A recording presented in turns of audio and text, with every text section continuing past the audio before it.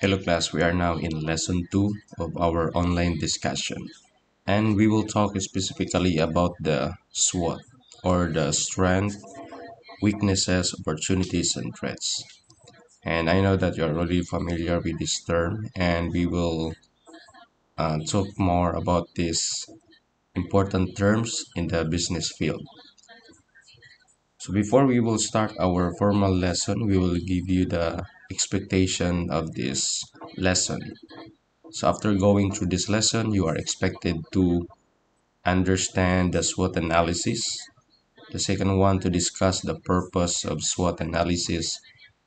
And the third one, the last, will be to identify the SWOT of a business.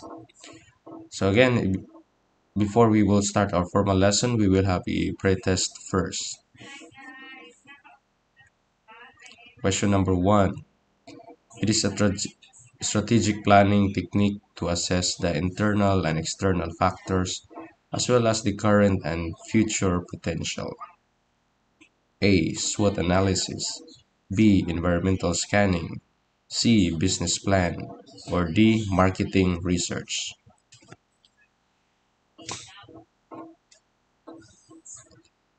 So the answer for question number 1 would be A. SWOT analysis.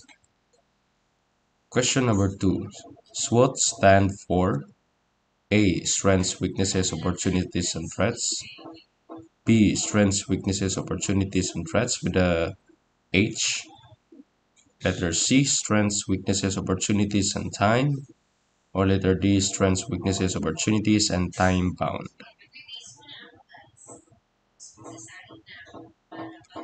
So the SWOT stand for strengths, weaknesses, opportunities, and threats with letter H. Question number 3. It describes what an organization excels at and what separates it from the competition. A. Strengths. B. Weaknesses. C. Opportunities. Or D. None of the above. So the answer for number 3 is letter A. Strengths. Question number 4. It refers to favorable external factors that could give an organization a competitive advantage. A. Strengths. B. Weaknesses. C. Opportunities. Or letter D. None of the above.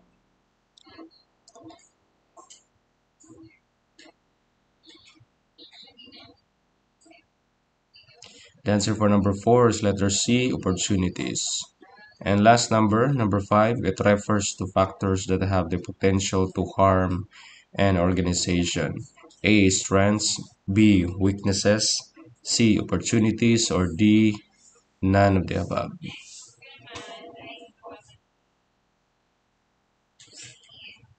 The answer for number 5 is letter D. None of the above, which is the threats.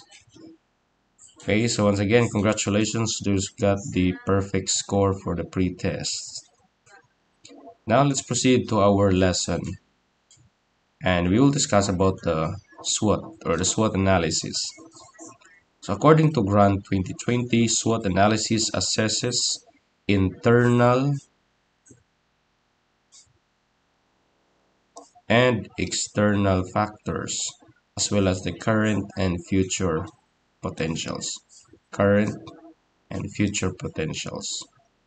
So again, the SWOT analysis, or the SWOT, stands for strengths, weaknesses, opportunities, and threats. It is a framework used to develop or to evaluate the company's competitive position and to develop strategic planning. So SWOT analysis assesses internal and external factors as well as the current and future potentials. So it is important to learn as a manager to know how to use this SWOT analysis. Okay, this is used for the evaluation of the company. So we need to regularly evaluate the company that we manage in order to know the, for example, potential competitive position, or to have this, we able to develop a strategic planning, because we can identify the weaknesses of our company the strengths of our company, and for the external factors, the opportunities and the threats. Okay, so it is important to really to learn how to use the SWOT analysis, not just learning but also applying the SWOT analysis. So I prepare here a graph or a picture in order to learn more, or we need to deep learn about the SWOT analysis. So how to conduct a SWOT analysis for your small business.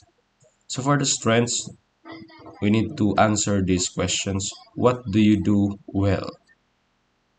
It will answer the strengths of your company. And for the weaknesses, where do you need to improve? And for the opportunities, what are your goals? Okay, it talks about the future. So the strengths and weaknesses, it talks about the current situation. And for the opportunities and threats, it is derived from the future situations. What are your goals in your company? And for the threats, what obstacles do you face? So the SWOT analysis is designed to facilitate a realistic, or we call it fact-based, data-driven look at the strengths and weaknesses of an organization or an industry. So or the organization needs to keep the accuracy of the analysis by avoiding preconceived beliefs or gray areas, instead focusing on real-life context. So the company should use it as a guide and not necessarily a prescription. So again, before we will decide as a manager, we need to collect data, we need to collect informations. So we need to, gather informations. We need to study our own company that we manage. We need to know our strengths and weaknesses, and also to discover what are the possible opportunities and the threats. Okay, so SWOT analysis is a technique for assessing the performance and competition, or the risk and potentials of the business, as well as a part of the business such as product line or divisions, and industry or other entity. So it's very important, and that is why while you are still studying the this program, you are able to know this strategic plan or technique as you manage the business soon.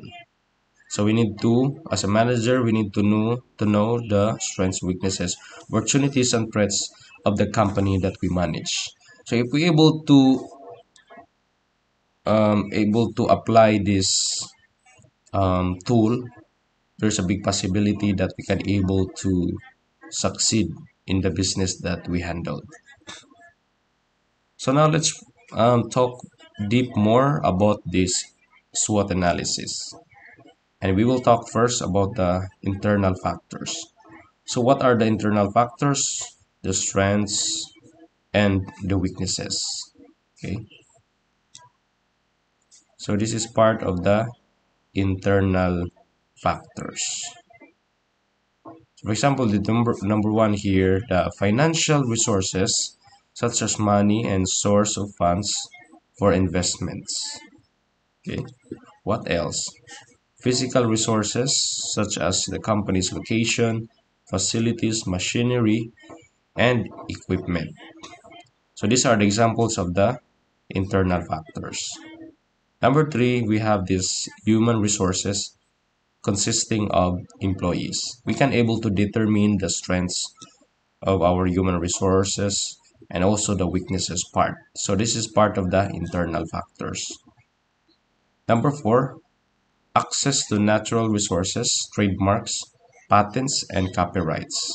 And lastly, for number five, current processes such as employee programs, sales and distribution capabilities, marketing programs, etc. So the strengths describes what an organization excels and what separates it from the competition. So that's, for example, here the strong brand, loyal customer base, a strong balance sheet, and unique technology, and more. So we can easily identify the strengths because it describes the organizations that excel with the other company. Okay, that we have this called edge with the other company. So that those are the strengths. Okay, and for the weaknesses, as we have mentioned in these slides, the weaknesses stop an organization from performing at its optimum level. There are certain barriers or problems that we can able to identify that would be the reason why the company did not perform well. So we can able to identify that following weaknesses. So there are areas where the business needs to improve. So for example, there's a lack of raw materials that would be considered as a weakness. We also have this personal attitude. There are some employees that have the problem in the attitude that would be considered as the weakness of our company. And we also have, for example, poor location. If our company is located in the poor location, that would be considered as a weakness, and lack of budget for product promotion, among others. So those are the examples of weaknesses and strengths, and that is part of the internal factors. Now let's proceed to the external factors, which are the opportunities and threats. And I will talk to you some examples of the external factors. So these are the factors that affects the company and organization and individual and those outside their control. From the word external, it means that it is outside the control of the, for example, the managers or the owner of the company. So these factors includes the economic trends such as stock market, economic performance, and the like. So the company or the manager or the owner, it is outside of their control. The economic trends such as stock market, economic performance, and the like. What else? Market trends such as new products or technology, changes in taste and lifestyle of society. We cannot able to control the lifestyle of the society. So these are the parts, example parts of the external factors. Number three, national and local laws and regulations. There are some government have imposed new laws and regulations, and it is outside the control of the company, and that is considered as a part of the external factors. Number four, relationships with suppliers, because suppliers is outside the business. And number five is competitive threats. Okay, so these are the examples of the external factors, and we will talk first about these opportunities.